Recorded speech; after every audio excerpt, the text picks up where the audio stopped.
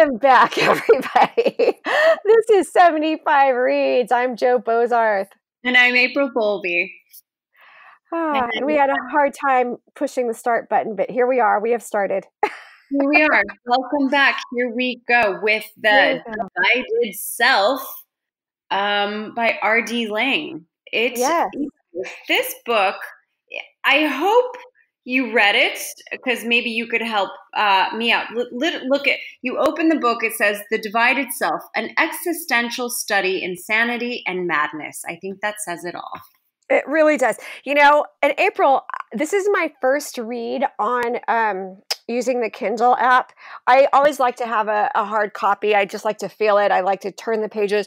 And this book, I'm like, I'm just going to see. I'm going to download it. And if I love it, I'll buy the hard copy. I enjoyed it. I don't think I'm going to buy the hard copy of this book. No, I don't think there's a need. It's a study. It literally is a clinical study.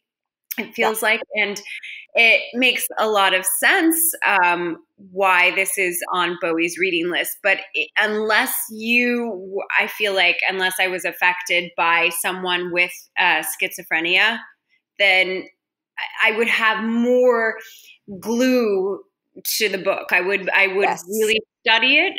But it's heavy. It's a study. It's a study of it. Well, I was like, okay, so what's existentialism? It's a philosophical movement that stresses the individual's unique position as a self-determining agent responsible for making meaningful, authentic choices in a universe seen as purposeless or irrational. Okay. Then Laing goes on to say that, those weren't his words. I got the definition. Right. He goes on to say that this study is not a direct application of any established existential philosophy, but then he just acknowledges that his main intellectual indebtedness is to the existential tradition. So I'm like, okay, all right then, here we go. Here we go. I just want to get that all out of the way so we know where RD is coming from. Right. But yeah, that's very nice. This book, it's a lot of talk that I think if you're trained in psychology, if you've got that background, you're going to get it.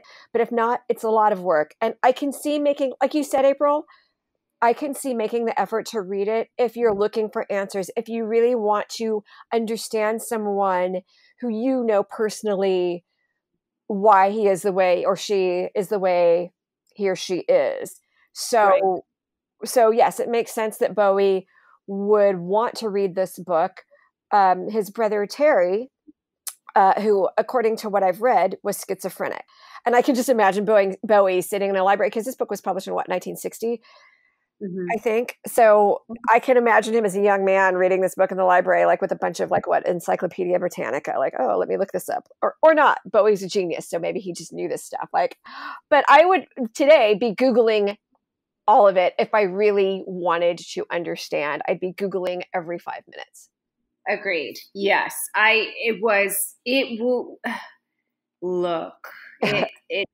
needed a lot. As I like to say, this book has everything. Shakespeare, Keats, and Kafka.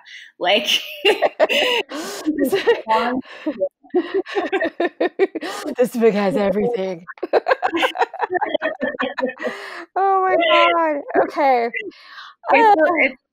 All right. Tell us what you found about Bowie.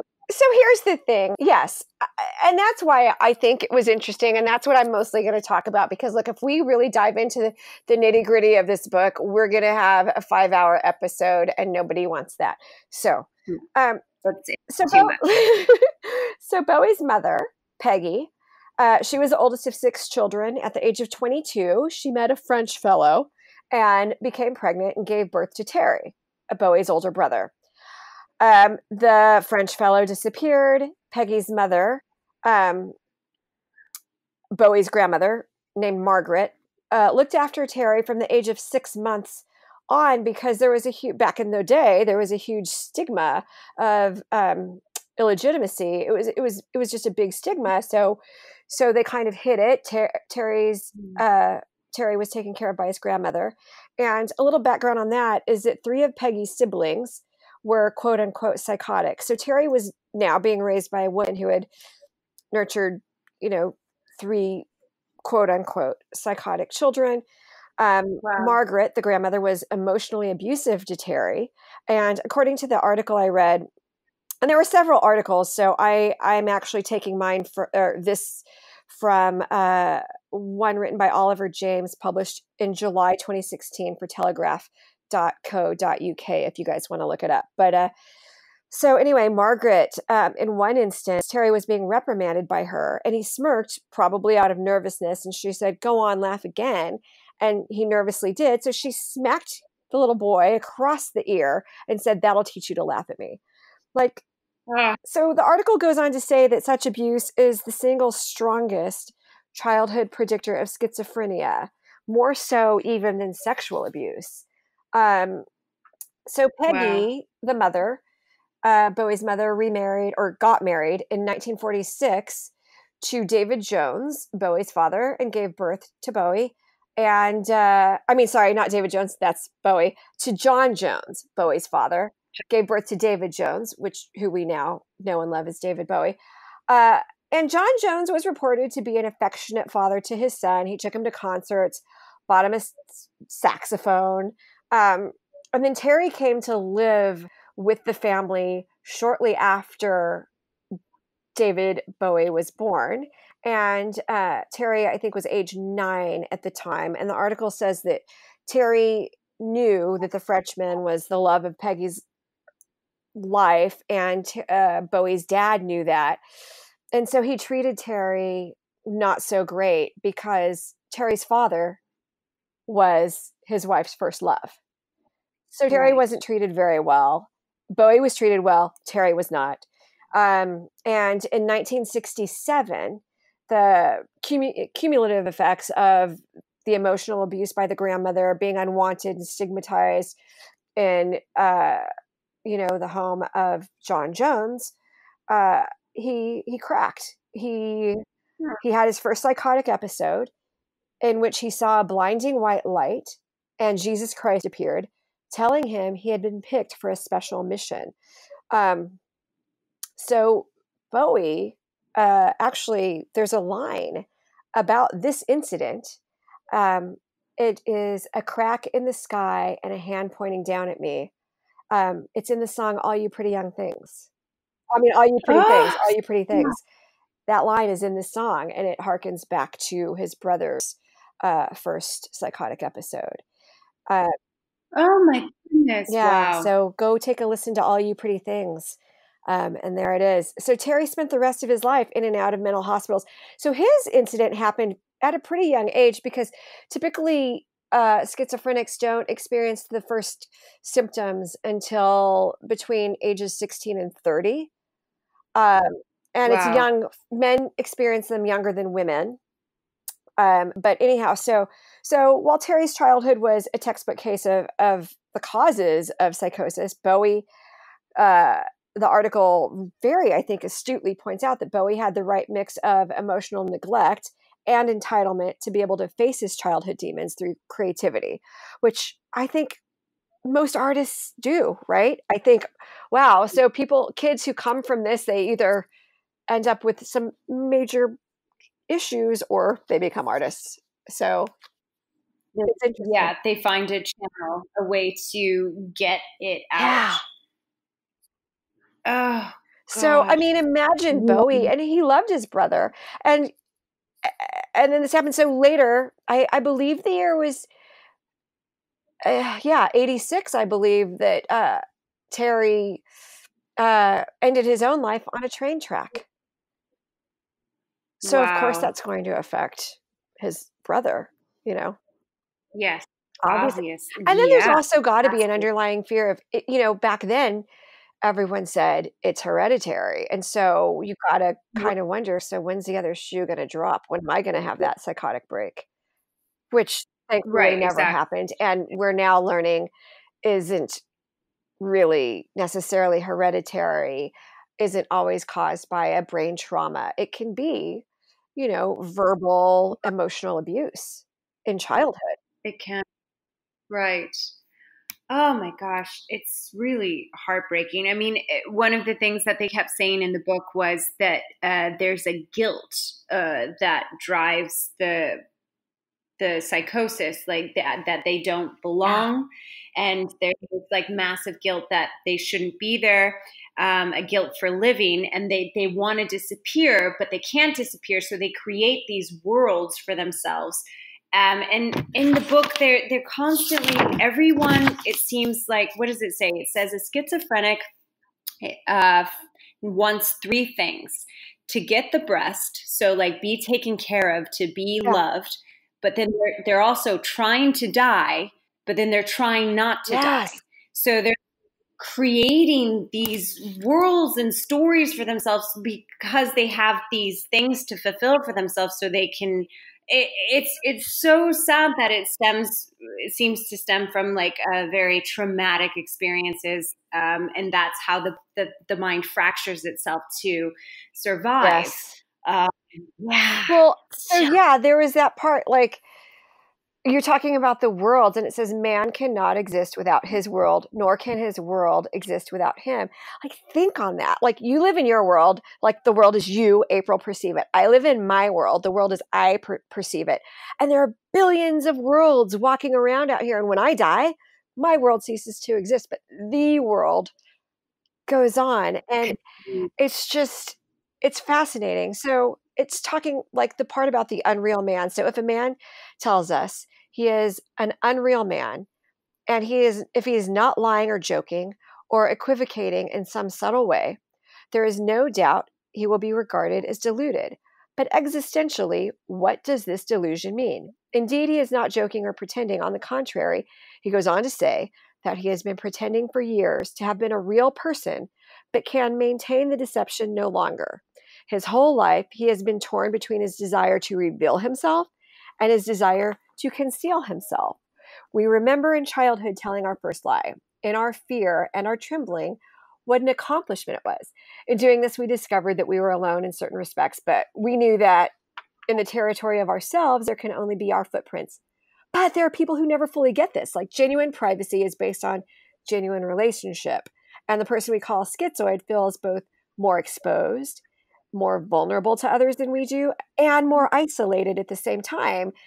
And so a schizophrenic may say that he's made of glass, such transparency, like you were saying, that a look directed at him splinters him to bits and penetrates straight through him. So the author suggests that this extreme vulnerability made this unreal man so adept at self-concealment. He learned to cry when he was amused and to smile when he was sad. And that is just heartbreaking to me. Like, in some instances, you really believe that the abusive parents did this.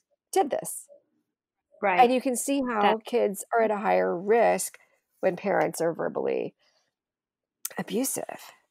Well, because the mind needs to be shaped. It's right. And if you shape it in a warped way, then it like is like, oh, these are the rules. Oh, this doesn't work for me. And then you kind of it's interesting that it's very, not that it's very common, but it's common enough that that it's common enough, I guess, which is really sad. They said in the book, they said the cracked mind of the schizophrenic may let in light, which does not enter the intact minds of many sane people whose minds are closed.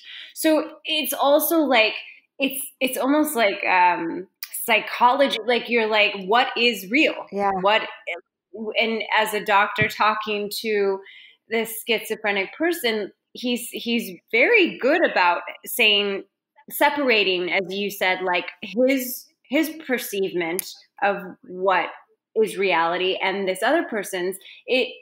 The schizophrenic isn't lying. No. I mean, his reality is completely true to himself. So you have to like have compassion and understand this sickness, I guess, and understand the person, that these people are just really scared. Yeah. And like, what's happening? Why don't people think the same way? Yeah. I think that's what I really like about him, the author, R.D. Laing, is that he treats them like people, not like what were they saying? Like organisms full of symptoms, like a lot of doctors, especially back then, tended to do. I know. Like he just saw the person. Yeah. Yeah. And when he wrote this, he was like 28 years old. It's crazy. Yes. Yeah. But I mean, it's interesting. I do know someone who is who's schizophrenic, and I did enjoy understanding some of the behavior and why it exists, and it will affect how I act. Because what about like the feeling like being smothered? Like the love feels like hate. Like, right. I'm not going to be forceful. I'm not going to. And the person I know, he does look down and, oh my gosh, now I see why. It's hard for him to make eye contact. And now I understand why. Right. Like this book, I think, is really, really wonderful. If you are looking for that. And there are some great case studies. Oh, but before we get to there were a couple of case studies that I was like, whoa. But there's a great quote. Which made me think of current events. A lot of these books have stuff that seems so current to me. So a little girl of 17 in a mental hospital told me she was terrified because the atom bomb was inside her. That is a delusion. The statesmen of the world who boast and threaten that they have doomsday weapons are far more dangerous and far more estranged from reality than many of the people on whom the label psychotic is affixed. I'm like, yep. Chuckle there. Yep. Yeah. Preach, RD, preach. Yeah. Yeah. Anyway, getting back to the book, I just thought that was brilliant. Yeah. It is brilliant. And it's all very connected. It's just like being able to see it, I guess, like pay attention, everybody pay attention. Yeah, it's crazy. And the case studies were like, do you remember the one? I don't really about the blind girl. There was a blind girl and this boy who was schizophrenic was so happy to be in service of this blind girl because she was also getting neglected and he could be of service, but she didn't see him, right? So he could kind of be invisible at the same time. Wow. And then got her eyesight back somehow. And that's when his symptoms of schizophrenia started to come up because he found a way to make it work, but then she got better and he couldn't live in that world anymore and he had to be seen, and then being seen is too much, but all you want to do is be seen. It's so crazy. It's so crazy. Yeah. They go over in the book, he goes over, and I won't get into each one of these things because again, 5-hour podcast. Engulfment, implosion, petrification, and depersonalization. There's an interesting case also with this patient named James, which illustrates all these things beautifully. He makes people in his mind robots so that his aliveness isn't threatened and he can be human, even though he doesn't really see himself as human either. The things they have to do to survive. Right. Like you said, they don't want to survive, but they do want to survive. It's wild. Yeah. Absolutely wild. Yeah. Oh, what about the one with the girl who has the 4 successive dreams that her family members have turned to stone?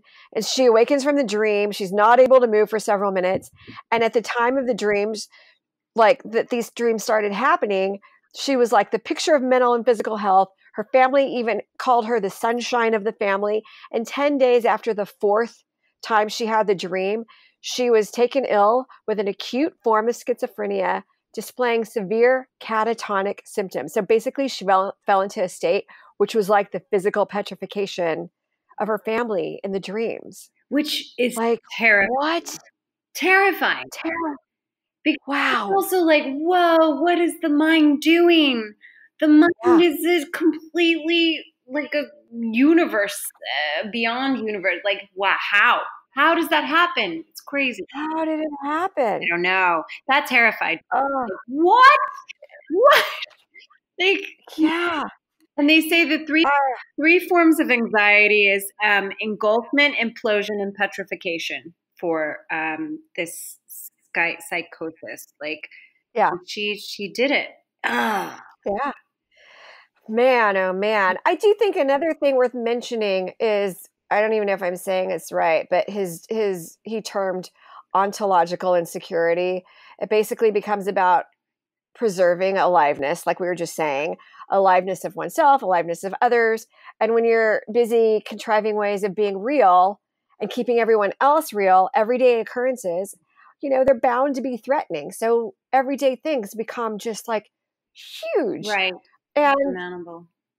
It's the individuals who have their real self undermined during childhood go on to develop this false self in order to interact with the world. These people are obviously at risk of developing, psychosis under pressure. And when their real self dies and the false self that they've, made to cope becomes overwhelmed and is no longer able to cope, then what happens at this point? I think the person becomes like estranged from society. Right. He or she can't experience themselves or anyone else as real. They invent, the false self. It's like everything just disintegrates. And yeah. And then there's the schizophrenic break. The break happens. Like, holy smokes. It kind of makes you look at things in a different light. And it can just happen. And what's kind of also terrifying. Yes. Like, it is. Take care of that mind and be take care of that mind and how you relate to the world and and how you relate in your own body, like how you are in your body is a huge thing. Like they become concerned with self-preservation. They fear becoming non-existent. So they disassociate from their own body and from the external world. Right. And their own bodily experiences and actions become part of a false self system. And wow, and it happens a lot when they're trying to meet what they imagine to be others' intentions and expectations. Right. Gosh, your real self, being authentic and being true to yourself, it's huge. It's huge. It's so important to honor. And not living up to not worrying about what other people think.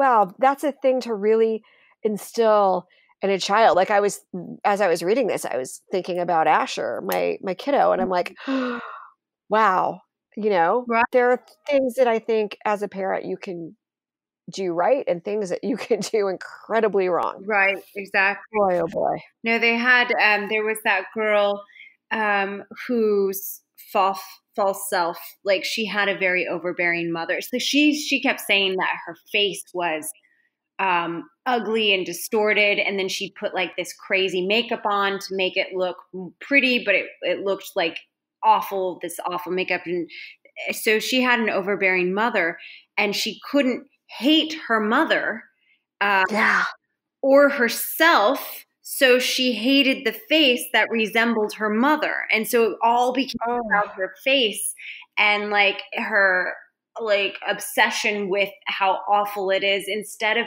being able to have the right to put it onto the person who's wronged you. You take it on and it warps and it becomes something completely.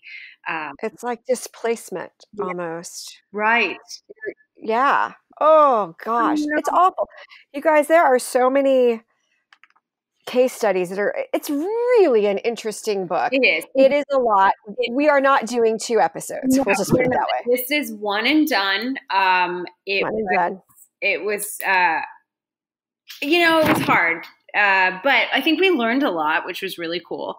Absolutely. And I think like it is definitely, it's interesting because I feel like this book, the theme is the effort to communicate what being alive is like in the absence of assurances and the characteristics that someone might feel alive in. And I think that Bowie definitely communicated what it is like to be alive on so many levels, with so many like personas and just the way the music moves you. Like he did it.